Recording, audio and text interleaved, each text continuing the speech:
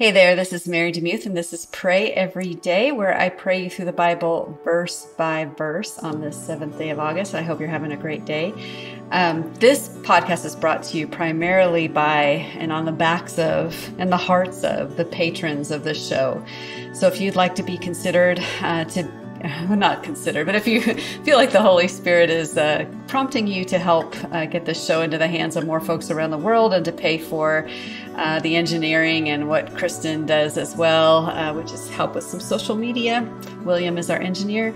You can go to patreon.com/prayeveryday. There's a couple different levels there. At the $10 level, you'll receive one of my paintings for free. This is something I actually sell on my Etsy shop, so it does convey value. And at $25, you get a secret podcast that no one else hears. And that's usually of me personally recording every month fresh, but just a teaching that God has laid on my heart. So I hope that blesses you. At the end of today's episode, I'm going to read some of the names of those folks who have been faithful Patreons. So stay tuned for that.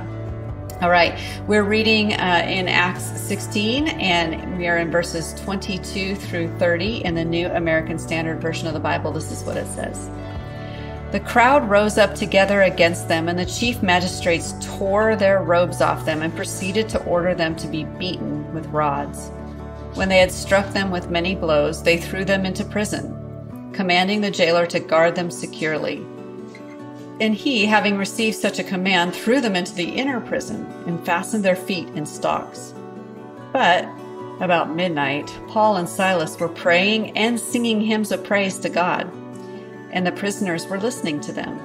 And suddenly there came a great earthquake, so that the foundations of the prison house were shaken.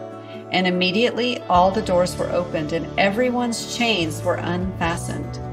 When the jailer awoke and saw the prison doors opened, he drew his sword and was about to kill himself, supposing that the prisoners had escaped. But Paul cried out with a loud voice, saying, "Do not harm yourself, for we are all here." And he called for lights and rushed in, and trembling with fear, he fell down before Paul and Silas.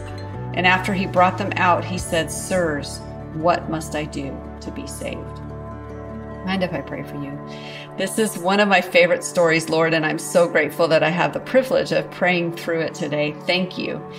It is always a privilege to pray. It is always a privilege to talk to you. It's always a privilege to have a relationship with you and to share my heart with you, Lord Jesus. Thank you for every person listening today, that they also have that same unique, powerful privilege to talk to you.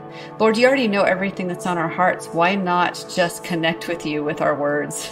And so that's what prayer is just talking to you and letting you know what's on our hearts. And so we do that today. Lord, we see here just the consequence of following you is not always blessing. Sometimes it's imprisonment. Sometimes it's persecution. And in this case, I love what I see Paul and Silas doing in the midst of it. They were not grumbling. They were not lamenting. They were not wringing their hands. No, they were praying like we're doing right now, and they were singing praise to you, and everybody else was listening. And so, Lord, maybe someone today listening feels like they're in a prison of some sort, but you have called them to pray and sing.